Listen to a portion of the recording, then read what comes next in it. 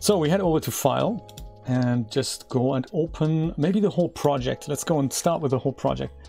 It's one of those things we just have to be patient and see what's what, which is a quality I greatly admire about anyone who deals with 3D, especially in 3D animation. The amount of calm and chilled outness and patience that you need to bring for any of these projects is just unbelievable. Sometimes I lack said patience. There we go. That's not bad. That's not bad. Marvelous Designer is of course different in regards to 3D shortcuts than DAZ Studio or Blender. All the 3D applications are. I'm gonna put my special background picture on here if I can remember how to do this. Format 3D background. I like having a darker background here. A closed default background is a kind of a light. So this is a so-called a onesie that Darja has made, and she would like to animate this. So this is what she wants to do. And with that, there's a little bit of a hole here. We'll have a look at that. It's not really about the outfit as such, even though it looks very nice. I do like it. It's very fitted. Nice job, Darja. Very nice. So it is about how can she animate this in DAZ Studio without having to redrape the cloth in Marvelous Designer. So that's one of those things that, although it is very powerful, when you're dealing with an animation, you may not need all that overhead, especially if it's tight-fitting clothing like this. You might be better off having it rigged inside of DAZ Studio and then turn it into conforming clothing. And that is exactly what we're going to do. Currently, I don't really know what this was based on. She did tell me. I'm kind of hoping it's the Genesis 8 basic female. It looks like it has draped itself out, so that's cool.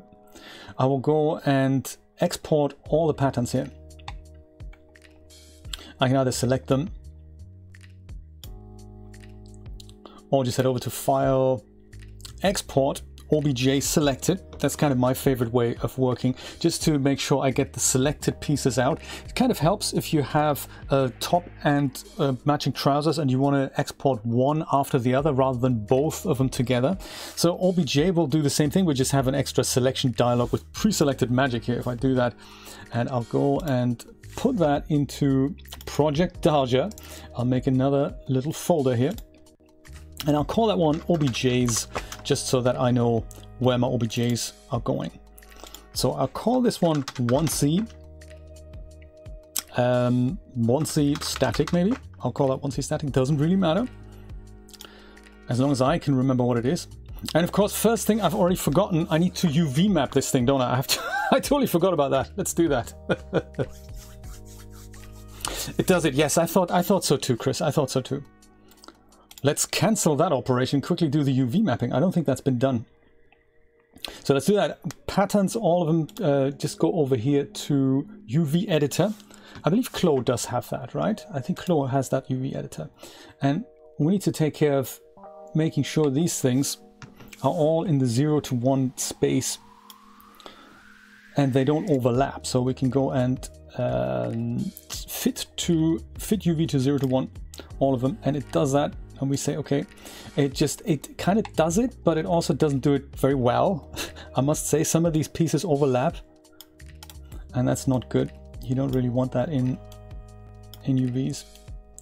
Don't know if there's more of them that overlap. No, that is it. These look all pretty unoverlapped to me.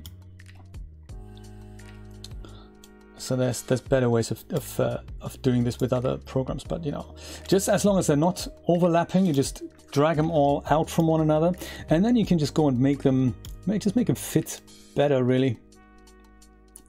You can't even rotate them, I suppose, these two. I don't want to spend too much time on this, but you know, just make it a little better, you know. That's what we like to do. Us semi-professionals, as I like to call us. Can we just go make that a little bit larger, like so? Hey, that's great. These things here, we can probably also just turn them, and then I'll go and try to make them kind of a similar size and see if we can just fit those. So there are better packing algorithms in Blender, for example.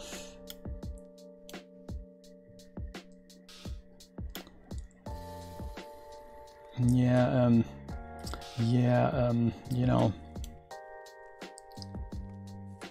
yeah, maybe these two, if I put them on kind of on top of one another, and then just scale these two down a little bit. I'm thinking, like, you know, like so. Maybe we can squeeze them in here. And do the same with these guys. So maybe that can go here, that can go here. And then these guys here, maybe.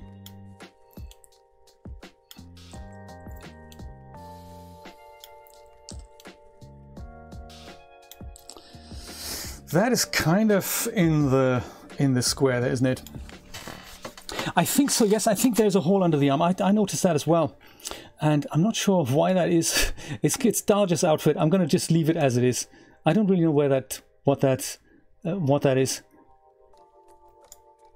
Yes, well spotted. So we'll see what happens. This is now not UV mapped as such. It will become UV mapped as soon as I export it, but they just need to be in one space so that you know, the UVs are at least sorted. So now let's go back into our regular album, that one here. Select everything we want to export, and head over to export obj selected. And I will call this Onesie static. Kind of misleading because in a minute it won't be static anymore. So we'll want to export this as a single object. We want to weld everything. We want to export this as thin, and we want to export this with unified UV coordinates.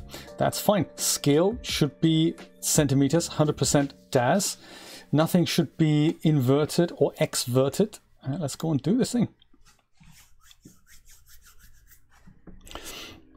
Yes, I think this was more like a demo project, and for her it was more important to understand how do we rig this in DAZ Studio, or how do we get it turned into conforming clothing. I'm gonna have a look if this was indeed fits indeed the Genesis 8 figure. Let's just hope it does.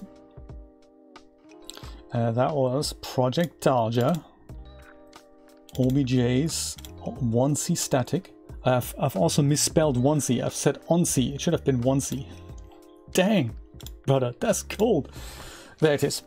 Perfect. And to make it less burned out, I'll go and create myself a filament draw options node.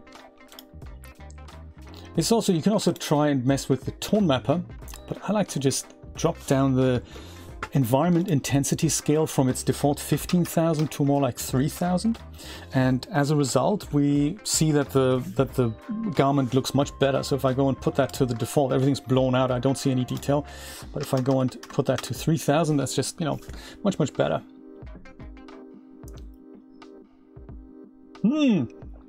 Okay, how much is it a month, Rod? That'd be kind of interesting to know. I mean, you know, we all like to pick up tips. Well done for them to have that turned into a business. That's very cool. Let's go and add, my friend, the Genesis figure to it. Make sure you deselect that, deselect filter by content. Otherwise, most of these things won't show up here. Or you just deselect things in the scene. That's also possible. Either will work fine. Figures. Was it maybe on products? Yeah, there we go, that's better. Genesis 8 figures. I'm going to use the regular Genesis 8 female dev load. And once we've done it, we're also going to deal with maps. I mean, there's a material on it, and I just thought maybe I'll go through how to do the maps. Look at that! It is in the correct position. I like it a lot. Oh, 0! Rod, that is the correct price for my budget. I like it. It's not quite a bodysuit. It's just a very tight fitting, very fitted thing. So that's kind of cool. So the big issue is, of course, if I now go ahead and in my Genesis figure, if I go into the Actors tab, and I will go and find something like a people morph. anything like Victoria 8, for example, if I dial her in, then the figure morphs, the figure shapes, but the clothing doesn't, and that's uncool. That's a big problem on regular people, but if I have something like a plus size person, and this isn't even plus size, this is just, you know, it's not even voluptuous, I'd say. Anything that is, you know, that is more extreme, like especially stylized characters, the thing just doesn't move. And there is a thing that we can do here, and that is the so-called transfer utility. That's the thing that Darja wants to know about. So it's accessible via several places. I like using this here on the scene tab, this hamburger icon here. If you click on that, there's a thing under assets. There's the transfer utility here, and it's kind of a script that runs, and you can use that. It's also accessible over here, I think under create, where was it? So no, it's not, it's under edit, object, transfer utility. That's the same thing. So it's just, you know, there's also an icon that you can put on the toolbar, but I haven't done that. I'd like to use, you know, I like to use different things at different times. So if we go and grab that, it comes up with this exciting dialog box that we can expand as well. In fact, let's do that. Under show options, it becomes a little bit bigger, even scarier than before. And it asks us to pick a source and a destination, or a source and a target for what we want to transfer here. So remember, this thing transfers whatever is rigged inside the Genesis figure, as well as weight mapped in the Genesis figure, and it transfers that to it creates new rigging in a target figure that will then also have that type of rigging in there. And we're going to go and select Genesis as a source. That's this one here, Genesis 8 female. The item has to be in your scene, so make sure it's loaded here, but also make sure it's not in a morph position. It has to be in the A position, and, you know, with nothing else there. Then on the target front here, let's go ahead and pick the Onesie static. We're going to rename that in a minute because that's just terrible spelling. And then we're kind of ready to roll. There's some options here that we'll look at in a moment. One thing you want to have a look at is in the scene tab. Have a look at the Humble Tabletop Bundle was just purchased for 15 Canadian dollars. Thank you so much to whoever did that. That is awesome. Thank you for going via my affiliate link. I appreciate that. That gives me a little cut, and that of course pays the bills in this harsh winter. So thank you. No, Callie, it will only work on things that are not a figure. You know, it's funny you should say that, because I'm just coming to the fact how you can determine that. So let's first of all, let's go and drag things that we don't need into a group, like the filament draw options and the all these environment options here. We don't really need those. So I'm going to go and, in fact, get rid of these. And the filament draw options node, I didn't want you to get confused by that. So we have one static object, which is this, and that has kind of a cube icon in the front, and that means it's not a rigged figure. It means it's a static OBJ. It's not it's a prop technically, and it's not in a hierarchy and all that. Whereas the Genesis figure here, that has kind of these 3 cubes stacked on top of one another. It looks a bit like a Cuba type game, and it also has a disclosure triangle. So that is now, these are not exactly the bones, they're the nodes that correspond to the bones, I guess. But the top node here, that has these 3 little cubes, and our Onesie static currently, well, maybe I can actually rename that, because that spelling really weirds me out. Onesie, and it's also not static in a moment, so let's just call it Onesie there. So it has this little single cube there. So it's going to change in a moment when we run this transfer utility. Let's go do that. Assets, transfer utility. And once again, show them options here. And there is all kinds of things that you can... Oh, Mr. Jeremy! Thank you so much for subscribing. I very much appreciate that. Very welcome to the stream, my friend.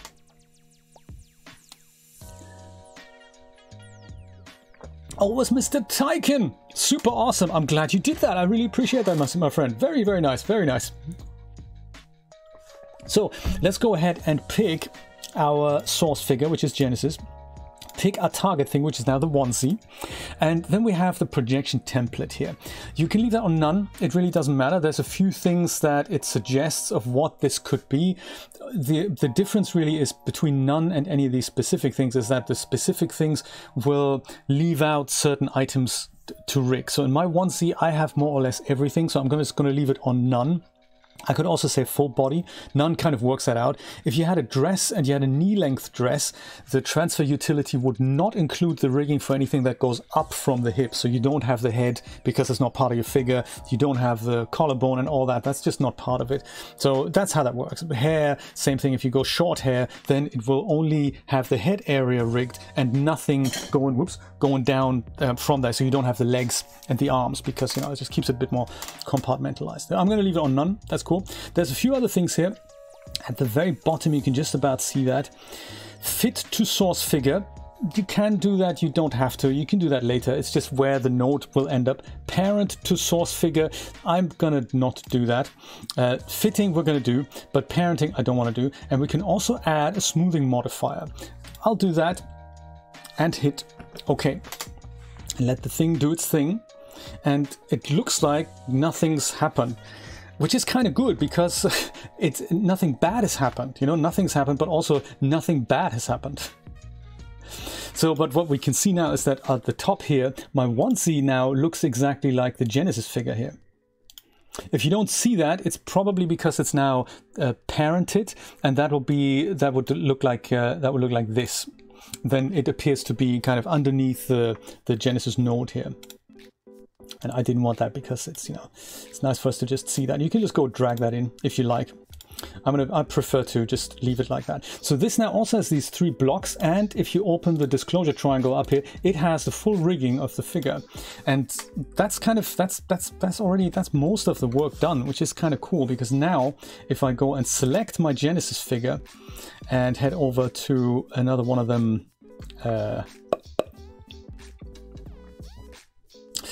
actor morphs here under people, and if I go and dial in the Olympia morph, for example, the figure moves, but also the clothing moves. And that is, I believe, what Darja wants. So you can dial any figure in, and the clothing moves with the figure now. And it is kind of magic, and it works because the DAZ Studio is going to try and attempt to recreate the same morph that's in the Genesis figure on the clothing. It's kind of magic. It's really good. It doesn't always work. So sometimes you see, like this is a good example here. She's got kind of a large chest here. Who is that? Jolena. And for quick animations, this is perfectly fine. But if you wanted for this to look a little bit more natural, you would go and create a special morph that replaces this morph. So the Jolena morph is a morph that is installed on my Genesis figure, but really not on the clothing. So the clothing, or DAZ Studio tries to make that follow. It'll say, hey, that morph doesn't exist, but I'm going to try my best to follow the shape of the Genesis character. And, you know, this is what it's doing. It's kind of clinging on. It's kind of hugging on there. In reality, you'd probably have the cloth kind of draped down here. You probably wouldn't have it as tight. And, you know, you would have, you maybe have a different shape there. So you can go ahead and redrape just for this character in Marvelous Designer, and then import that morph and then add that as a special morph in your clothing, so that if this particular morph gets dialed in on the figure, then DAZ Studio knows, okay, I have a morph for that in my clothing, and I can do something else now. Instead of trying to guess what this is supposed to look like, I can use the morph that you've given me, comma, human, and then it might look a bit better. It looks like Snoopy's nose. Okay, very good.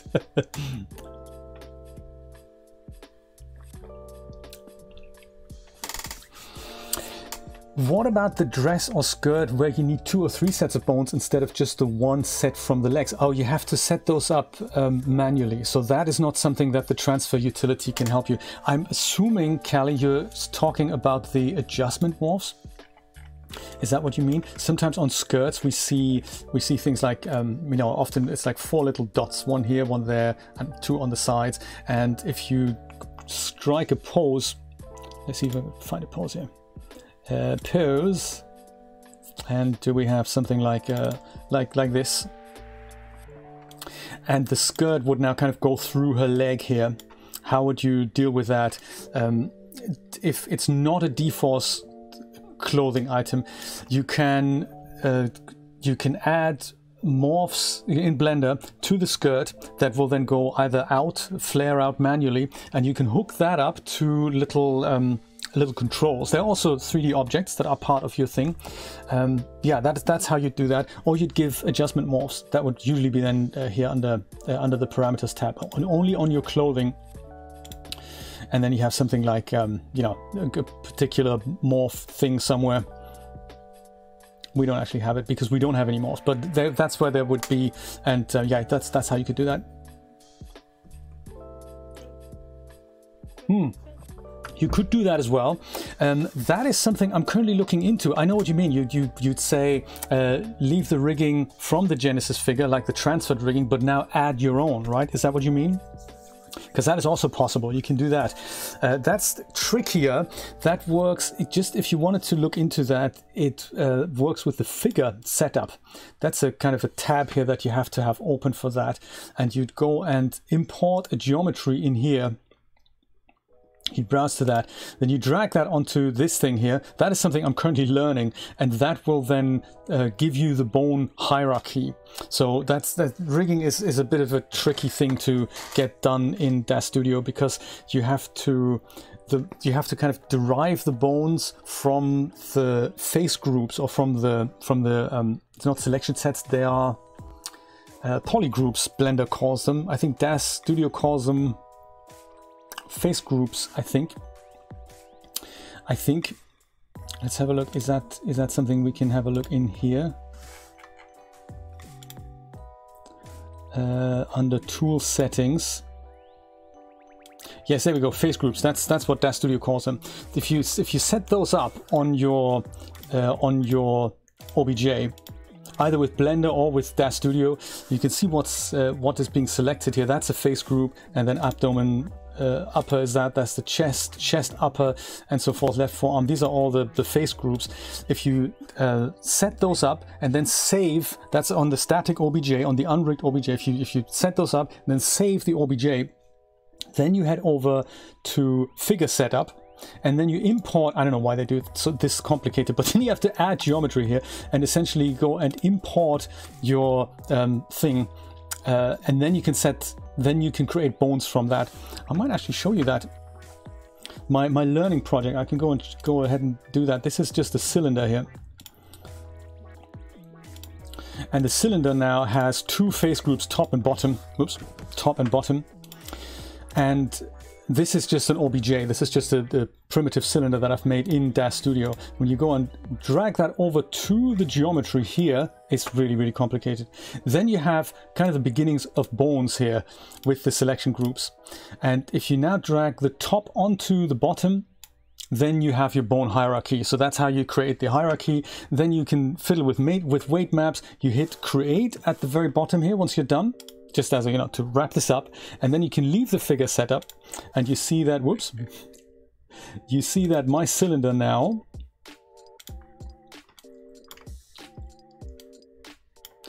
also has the kind of bone hierarchy symbol here, and we have the top node and we have top and bottom, and those are then the bones, and you go ahead and weight map that, and it's a little complicated, but that is how DAZ Studio works with that.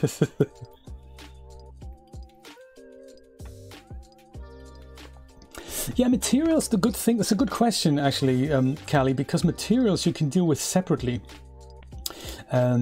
For example, if we stick with the cylinder for a second, you can do that literally inside DAZ Studio. So if you have like this, no, actually, let's go start with a different cylinder. Let me go and make a different thing here. Cylinder 12 by 12. That's that cylinder, isn't it? And we go and bring that over here, cylinder. So this is something I've just created here with the create menu. If you head over to the wire texture shaded, you can see the polygons here. And if I go and if I select that, and if I head over to the Surfaces tab, I can see that my cylinder or any primitive that DAZ Studio creates for you has one material zone, which is called default. And this is true for any object that you bring in. Usually when it's UV mapped, it either has one material zone or it has way too many, like Marvelous Designer things come out with often a lot of material zones. And if you want to change those, you can do that right inside DAZ Studio. It's kind of cool. You can go and use the geometry editing tool again. Head over to tool settings, and then you see these surfaces here. And so you can do that independent of the rigging. If I wanted to go ahead and have a different group at the top here, I can go and just paint my selection on there. And it's a little bit clunky because, you know, it's not quite Blender, but you can select something here on the cylinder, and then under the surfaces you can go and right click, create surface from selected, and then you give it a snazzy name. And you can say this is the dress's rim. Oh, yeah, let's call it the dress rim. You can do that, and then these faces that I've selected will be removed from the default, and you now have two material groups. And they now correspond to whatever's happening on the Surfaces tab. So if I go over here, I now see I have default and I also have the rim. So you now, what I'm saying is you can do that independently from the rigging. So rigging and material setup is two different things.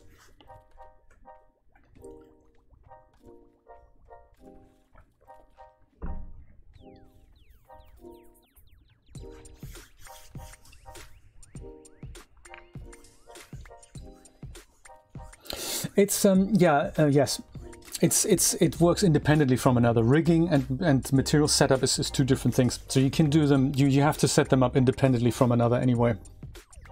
And DAZ Studio kind of helps with that. But I suppose things like Blender just have better selection tools. So if I wanted to select this whole row from down here to up here, there are rudimentary selection options that DAZ Studio offers, like invert, grow, shrink, select connected. It doesn't work really, you know? So you're probably better off doing that in a different program, but the principles are the same, which is kind of cool. Surfaces are different. Then there's the face groups. I think Blender calls it polygroups. And then you also have selection sets. That's another thing. If you wanted to make things visible or invisible, you can use selection sets for that. They're just kind of a different way of grouping things together, and they work independently from one another. Alrighty, so we're almost done with Darja's thing. Poor Darja's totally confused at this point. But I suppose, yeah, that's really all I wanted to show about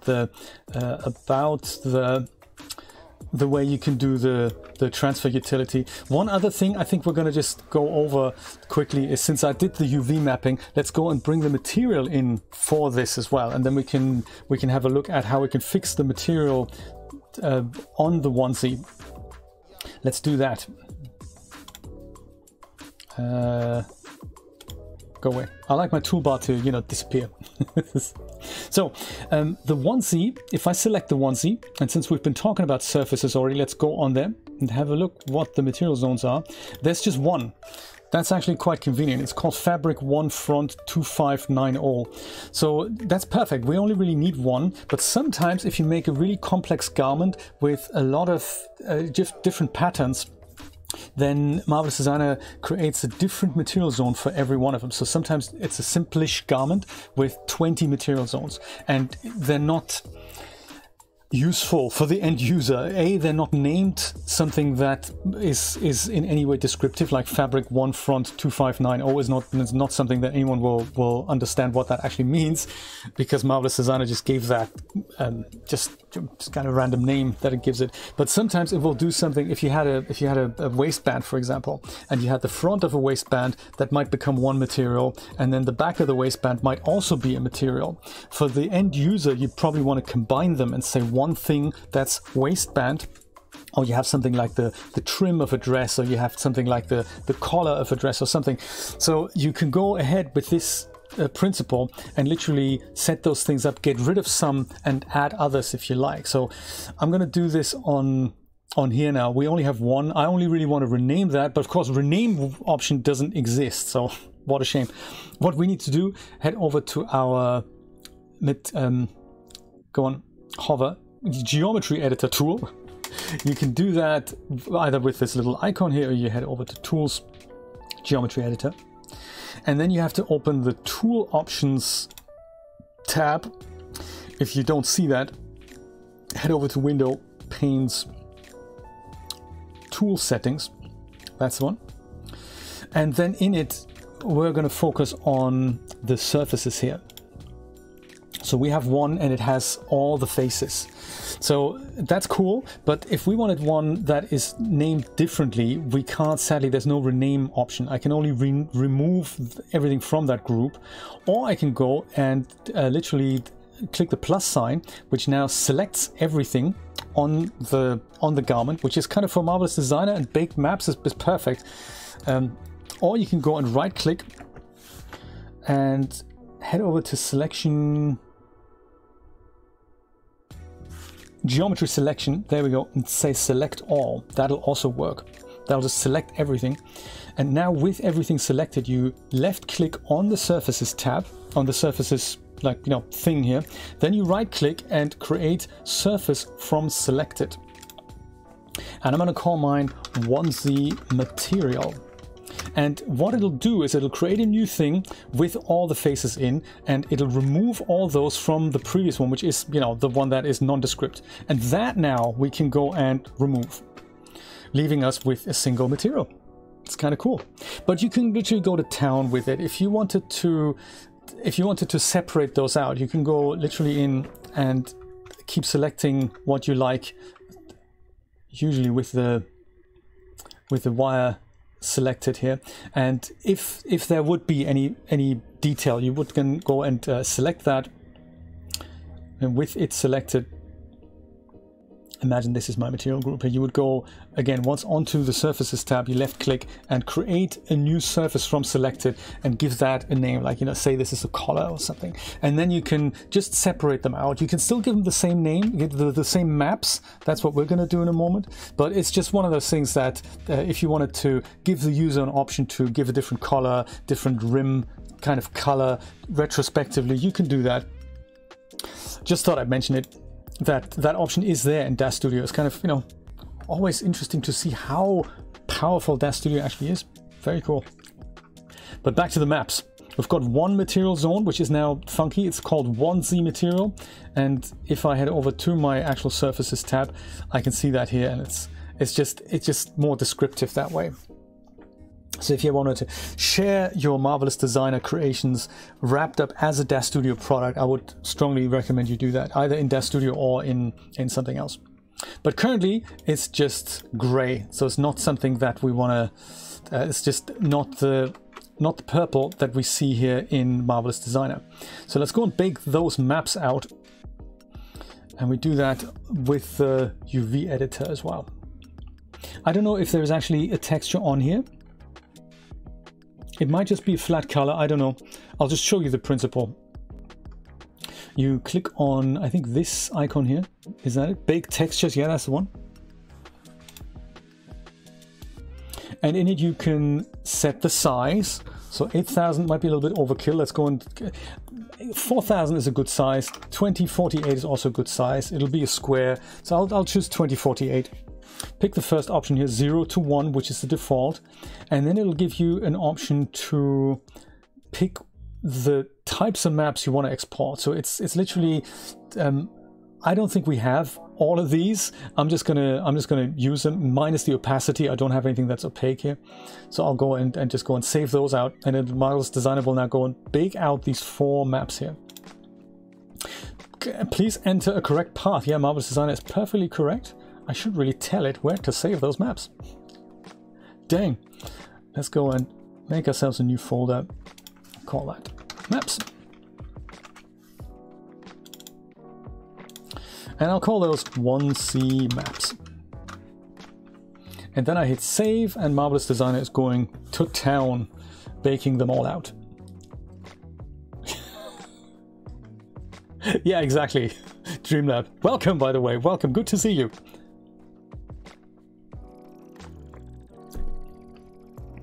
Yeah, I don't know why it's so complicated. Why can't you just rename a material zone? I think that's a DAZ Studio limitation though, because in Blender you can do that. So this must be DAZ Studio limitation. So with Onesie here, let's go and have a look under base, diffuse. And the base color is going to be project Darja maps. That's going to be the diffuse here. That's the first map. That's almost going to sort out kind of most of it. The diffuse roughness is still set to 0. That means it's not rough at all. I suppose diffuse roughness, that can take the roughness map actually. Is that what you do? And then you put the roughness to 1, I think. And as we can see, nothing's actually happened. I think it's not the diffuse roughness at all. Excuse me, it's not that. It's the glossy roughness, isn't it? I think. Under glossy, there's glossy color as well. We don't really need that, but glossy roughness, that's the one. That's where the roughness map goes.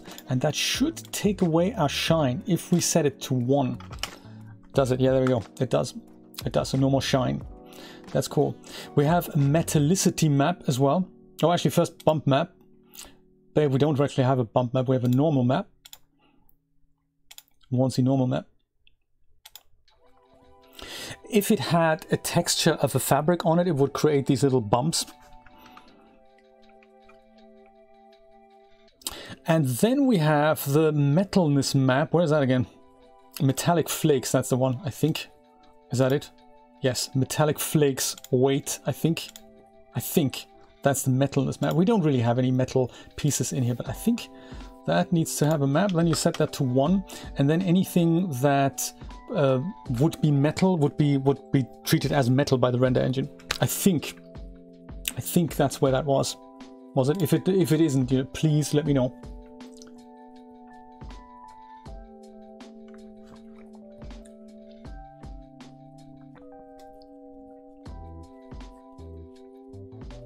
You know, yes, Callie, what a shame, you're gone. I will tell you anyway. I'll tell you again when you're back. Maybe you're still listening, who knows. Yes, that is confusing because there's so many types of selection sets that you have to make. And what they told you, they don't actually mean material zones, they mean face groups or facial face zones or poly groups. It's not the material zones, they're two different things. So you set them up independently from another. So yes, I'll hope I'll let you know that as you get back. Yes, that is correct, Dreamlab. I do indeed, because I'm still on the geometry selection tool. Let's quickly go back from that selection. Gone. Well spotted. Oh, there's one other thing. I'm glad this has happened. You see these strips on her body now? They're actually, the Marvelous Design is trying to be clever. We don't really want to see those. This is basically where the patterns come together. So that's exactly right. Yes, seam lines. There is a setting that I forgot to change, and hopefully we can do that retrospectively. But when we bake out the maps, I think this is where that happens. When we bake the textures, Dorel told me this recently. Did she say it was here somewhere? Fill texture seams with 0 pixels. Didn't I do that? Dang. Dorel told me that. Dorel knows what that's all about, and she did send me a screenshot. I forgot where that was now.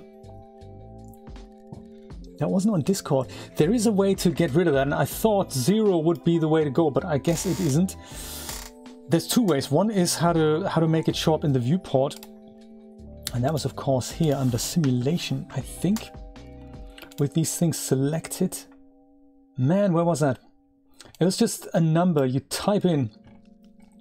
And of course, Jay's completely forgotten where that was. Bond Sky simulation, it wasn't that. Seam taping, curved geometry, no, it wasn't. Man, where was I now? I forgot. There were two options to change it. One was actually on the garment, and then the other one Was that maybe on the, or it could be on the sewing itself? Could that be? That if I go and select the edit sewing tool, is that it? Edit sewing, yes. Whoa, that looks interesting. That looks like a blur effect, doesn't it? Interesting, very interesting. Seam line there, intensity and thickness. I think that was it. Thickness, if we put that to 0. But that's only for the viewport here, and for Marvelous Designer. It is not then doing that for the maps on export. That was a different setting. Yeah, so that's just the viewport, and now we don't see the seam lines at all anymore. A little bit of a different shading here, and a hole underneath the arm. But wasn't this here somewhere? That wasn't it. Pretty sure it's when you export these things. Fill texture seams. I don't know. Do we have to fill them out? I can't remember now. Let's go and try it out. Let's try and fill them out with literally 10 pixels. And just go and try this with Onesie Maps V2. See if that's any better. What can possibly go wrong? So on base, let's go bring in a new map, Onesie V2. It's still kind of there. We should have already seen it change. I don't know how to change that. Durrell knows that. As soon as I do know, I was gonna write an article about this, and I totally forgot one of those things. But yeah, there is a setting that's just as a map thing.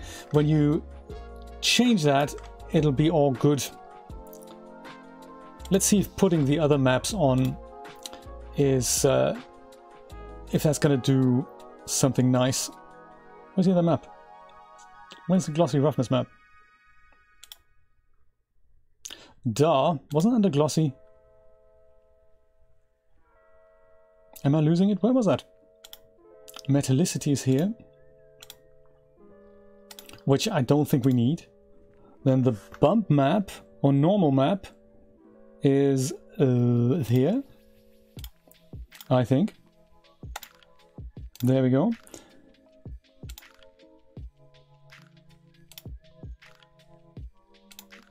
Where was it now? Glossy roughness it's called. I'm sure I've given it a name.